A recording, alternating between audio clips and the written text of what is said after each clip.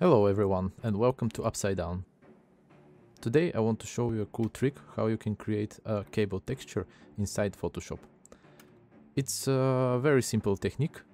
I already have a 1K texture here and I just got this from internet. It's just a sphere of a plastic material that I'll be using. And you can pretty much get any kind of reference like sphere or some other type of material to create this. I would suggest to go, for example, on Algorithmic on Substance page. They have very nice spheres and also very nice materials there that you can take a sample on. So I took this one. I just Googled it and took it from there. And let's start. So I have it in a separate layer, just on its own, and the tool that we are going to be using is called Mixer Brush.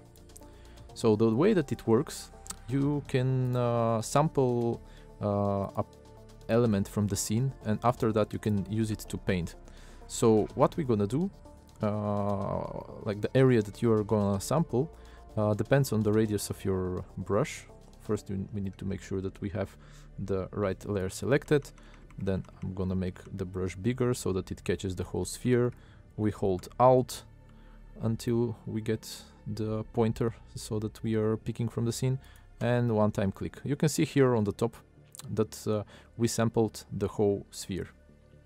Now what I want to do is to select the behavior of the brush. So I'm using this one, Heavy Mix. I think it works pretty good. Also this one works very well. And next step is to create a new layer. I will make the size of the brush smaller as I don't want the cables to be so huge. And then we can just go like this. And we have one cable. We can go another one and another one. We can just make a couple of those.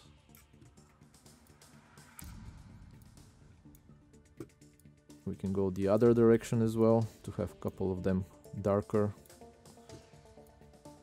like this.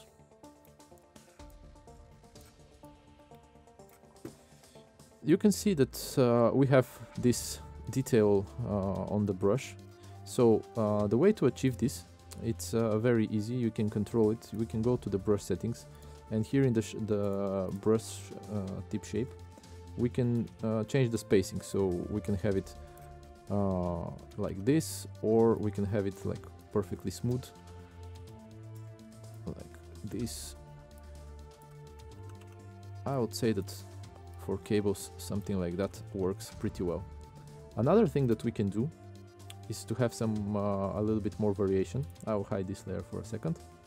I will get my sphere back and duplicate it. I'll drag it down here, go to adjustments, hue and saturation. I'll Alt and click so that it affects only this layer, and we will change it to blue. After that I'll just collapse those so that it's sealed inside the information.